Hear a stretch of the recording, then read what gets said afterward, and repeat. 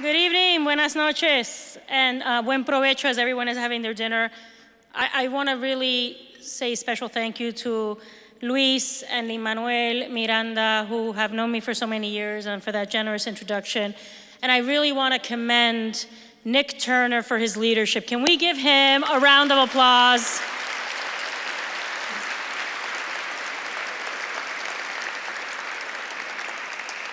And I mean, I'm not going to speak for long at all, but I just want to say a few words. And I want to just, again, to highlight the incredible work of Vera. So we all know that we are in an era of profound vulnerability, especially for immigrants, for refugees, and communities of color in this country.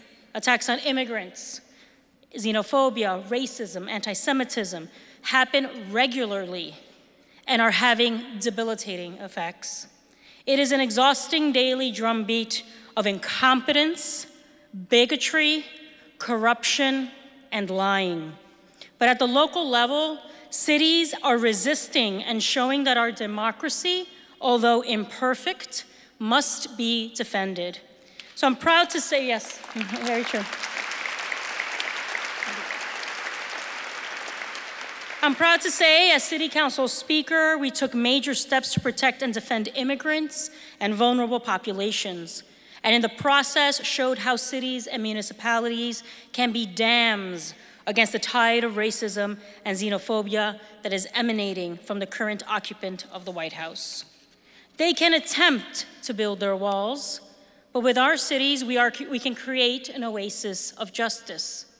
On criminal justice reform, we acknowledged the structural racism that persisted top to bottom and persists top to bottom, that for too long targets communities of colors, and we did something about it. Recognizing that too many people were being caught up in the dragnet of low-level crimes, like being in the park after dark or drinking on your own stoop.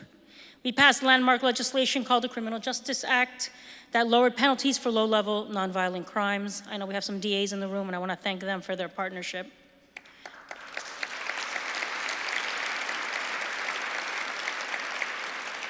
A criminal record for something as small as that, as I mentioned, being at a park after dark or drinking on your stoop, could lead to a lifetime of difficult, harming people's chances to get the job or get a home.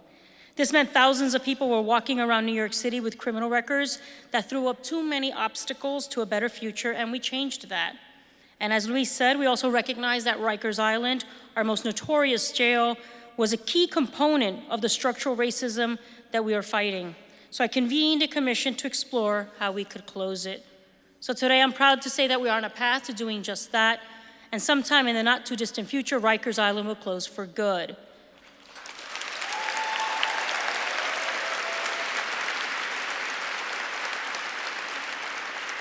So those are just some examples of what can happen when we mobilize behind a cause, bring people together, and fight for what is right. The New York City Council did the same on immigration and on so many other fronts. I felt and feel a moral responsibility against all odds to use the platform I have, as Vera states in its own vision statement, to drive change, to urgently build and improve justice systems that ensure fairness, promote safety, and strengthen communities. During my term as Speaker, it was great that the Vera Institute was there side by side with me to hold me and my colleagues accountable, and that Vera continues to engage in that work. So gracias for this recognition. Gracias for your work, Vera, and onward towards justice. Thank you.